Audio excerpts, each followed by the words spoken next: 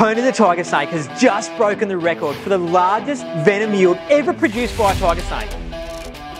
The average tiger snake milking is about 60 milligrams. Tony smashed that with 123, which is over double the average.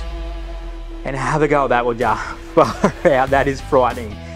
Now, this fella, he's a Tasmanian locality tiger snake. They generally have a slightly bigger yield. They've got massive heads, huge venom glands, but look at that. That is absolutely ridiculous.